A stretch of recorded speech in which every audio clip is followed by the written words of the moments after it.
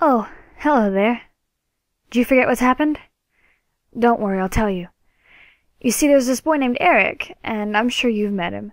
He's one of the nicer people here at this center we live in. He defends me quite a bit, something about he and I being the same, or so he says. I just like to think it's because the doctor likes me, and he uses me as a chance to, well, argue with the doctor. I don't know how I know this, but I've got this feeling that a group of 4 heroes are off in the distance coming to save us. Oh, yes, I'm on my way. I'm sorry, I have to go. Enjoy the story. About 2 months later, the center decided they were going to do their annual roll call of all the patients. The technical term for it is re-evaluation, examination, and de-alienation, or read. The patients here just call it check day. Side, back, open, next. Name and number, please. Leo Everbee, 7211. Side, back, open, next. Name and number, please. Erik Farrell, 1127.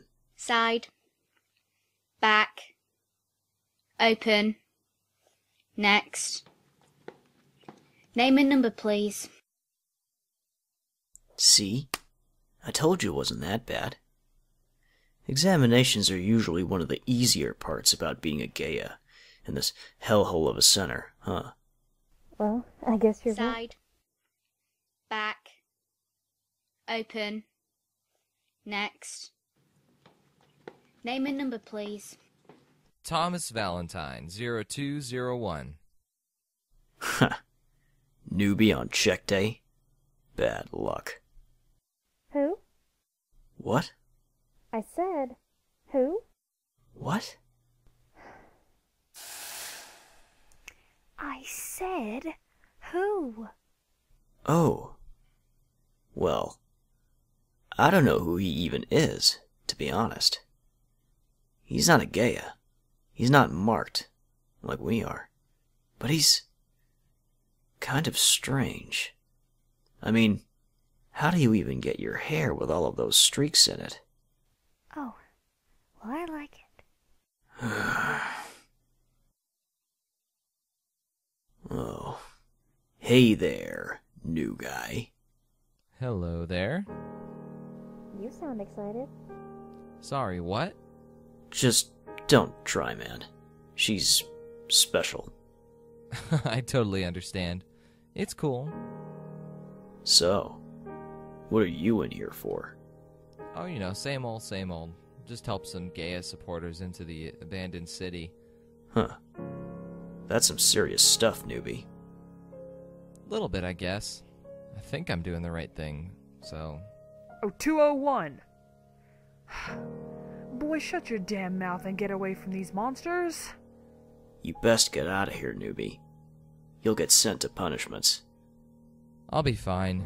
After all, I like pain. And you two will be okay, too. You just have to hold on a bit longer, okay? Adieu, my friends. I was right. He's weird. Hmm? I should have sent you instead. Xander's good at being people he's not. I know. Alas. Do you need some headache medicine? I'm fine, thank you. We'll be fine. Don't worry. He hasn't contacted us yet, has he? He has not.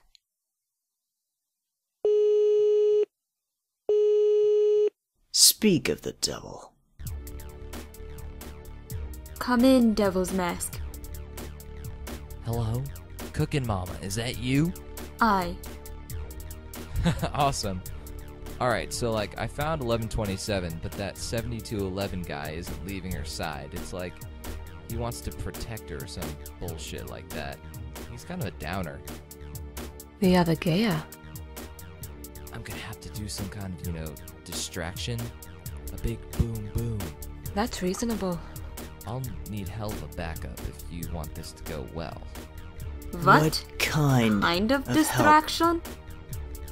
Well, there's a hell of a lot of guards, and if I don't have help, Miss Get the Girl isn't coming out of there. And we'll have a dead hottie Tubombi on our hands. And honestly, I don't want to die yet. That's reasonable. Alright, now I gotta go. The guards are coming around. See you all soon. Stay safe. I promise. I thought we said no explosives. Because I prefer not to cause a ruckus. This team already has a bad enough reputation for blowing things up and shooting things that shouldn't be shot as it is.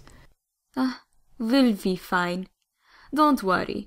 If anyone's good with explosives, it's Xander. She does have a point. I always do. Now, let us eat. Alright, you bastard. Let's see what there is to see.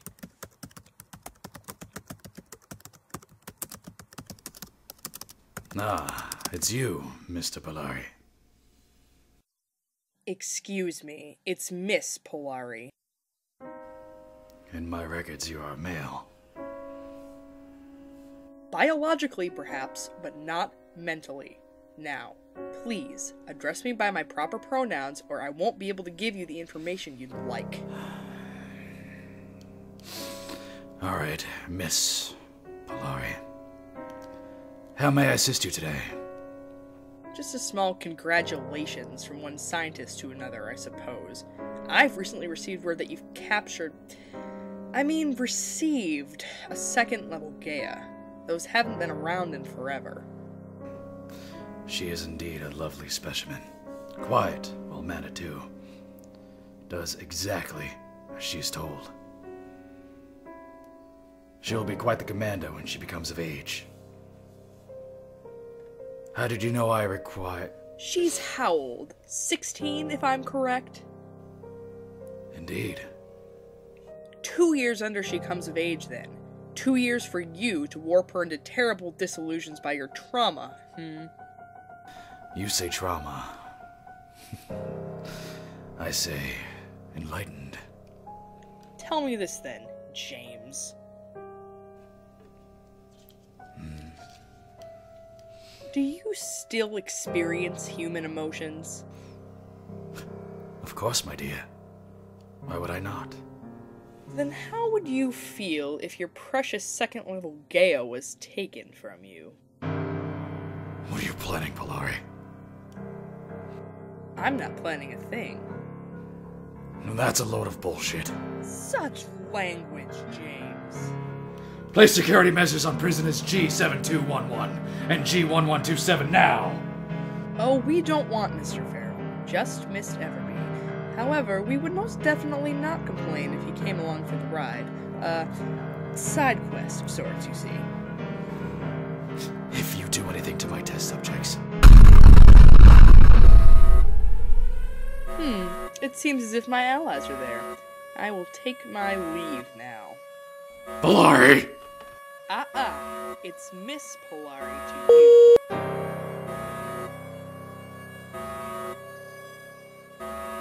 My pawns are in place, James. Are yours?